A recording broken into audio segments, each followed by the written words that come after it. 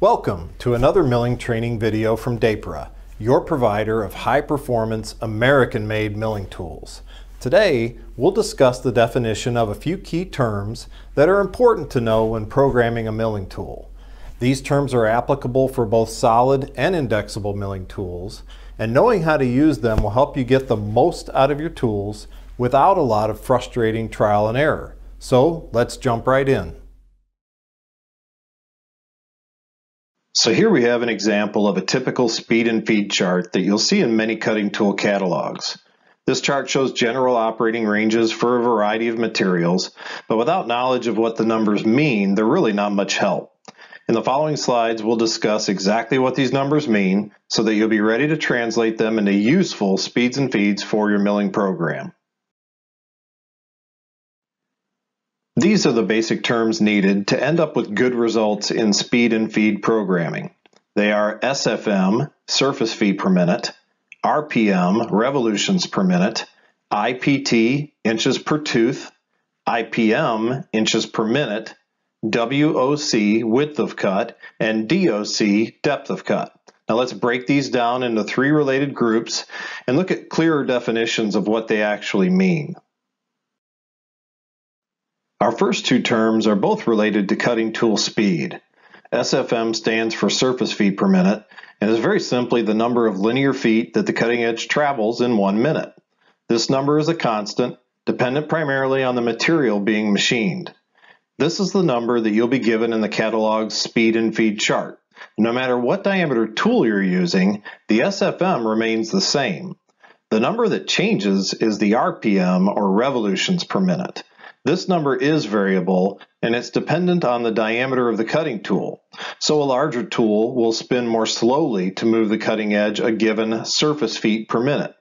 A smaller tool needs to spin more quickly to move the edge that same distance in the same amount of time. The calculations for arriving at the correct RPM based on the recommended SFM will be covered in another training video, so stay tuned for that. The next two terms are related to feed. IPT stands for inches per tooth and represents the distance through the material that your cutting tool moves, or feeds, in the time it takes for the next cutting edge to rotate into cutting position. So in other words, in the time it takes the cutter in our diagram to rotate the cutting edge that is currently shown at the 9 o'clock position over to the 12 o'clock position, the cutter will have moved whatever IPT that we have set up the program to move through the material.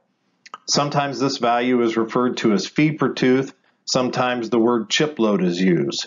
Whatever term you use, it's the amount of material you're asking each cutting edge, or flute, to remove from the material being machined.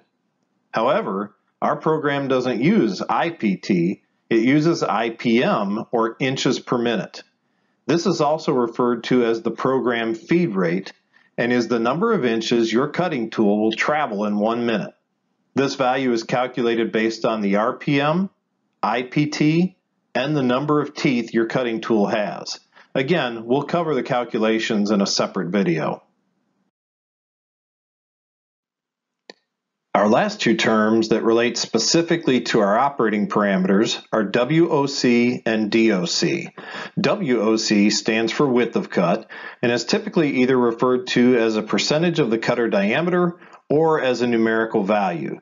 So for example, in our diagram, if we say the cutter diameter is 2 inches and we see that the material is about 50% of the tool diameter in width, then our width of cut is 50%, or in this case, 1 inch. The ideal amount for this is dependent on the application and the material being machined, which we'll cover at a later time. DOC means depth of cut and refers to the Z-axis engagement of the tool. Now perhaps a different diagram would do a better job of showing this variable. Now this picture shows us both WOC and DOC in relation to a typical end mill.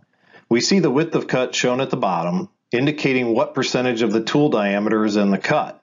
Now the depth of cut, or DOC, is shown as the amount of flute length engaged at one time in the cut.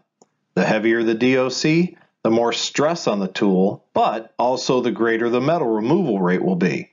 It's important to recognize the maximum depth of cut for any cutting tool to prevent breakage during the cut. This feature should be indicated in your cutting tool catalog. Well, that's it for this session. We hope you found this video helpful. Please visit our website for further information on Dapra's high-quality American-made milling tools, and check back with us for more training videos coming soon.